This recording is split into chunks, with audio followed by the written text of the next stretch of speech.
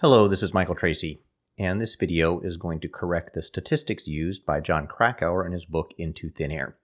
It is not his fault that what he reported was inaccurate, so this isn't going to be about blaming anyone. It is just going to outline why his numbers were incorrect and what the correct numbers are. In the book Into Thin Air, Krakauer wrote, "In fact, the murderous outcome of 1996 was in many ways simply business as usual.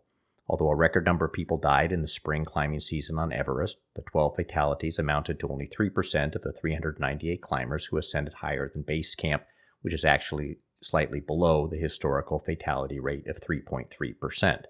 Now, as you read that, it should stick out as being a little odd. Even Wikipedia, which dutifully reports that analysis as being correct, editorializes that it is statistically curious. And the reason it is statistically curious is that it is just plain wrong. In 1996 and early 97, when Krakauer was putting all this together, the Himalayan database as we know it today did not exist. The database was being maintained by Elizabeth Hawley and consisted of her numerous notes of interviews with various expedition members and notes about climbing permits. A single Nepali data entry clerk had been working for 3 years entering the data, and by 1996 the database was starting to take shape, but it would take almost 8 more years and a total of 11,000 hours of work to get the database into the form we use today. During that period, computer programmer Richard Salisbury worked on getting the data into a workable database, and in 2003, he and co-author Raymond Huey published an analysis of the data in the American Alpine Journal. Shortly after that, copies of the database were sold to the public, and every year an updated version is released documenting the summit's deaths and other key statistics.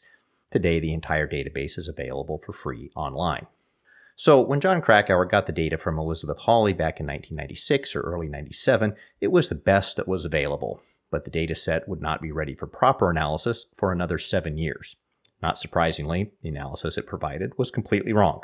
Garbage in, garbage out, as they say. Today, with more than 20 years of the Himalayan Database Organization cleaning up the data, we can perform a proper analysis. I have put together a more detailed analysis in a Jupyter notebook, and I'll link to that in the description.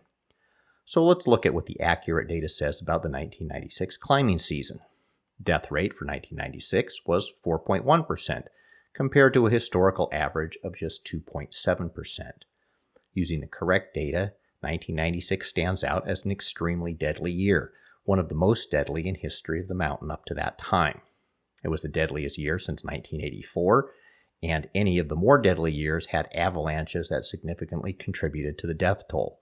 In fact, if you subtract out avalanche deaths and ignore years in which less than 10 people were climbing the mountain, on a percentage of deaths to people exposed to risk, that is people climbing above base camp, 1996 was the third deadliest year on record at that time.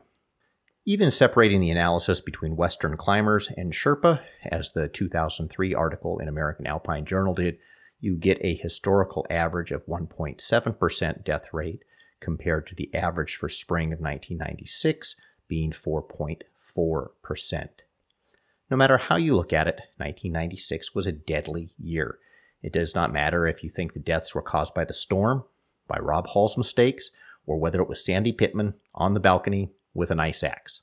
No matter what, 1996 was by no means business as usual.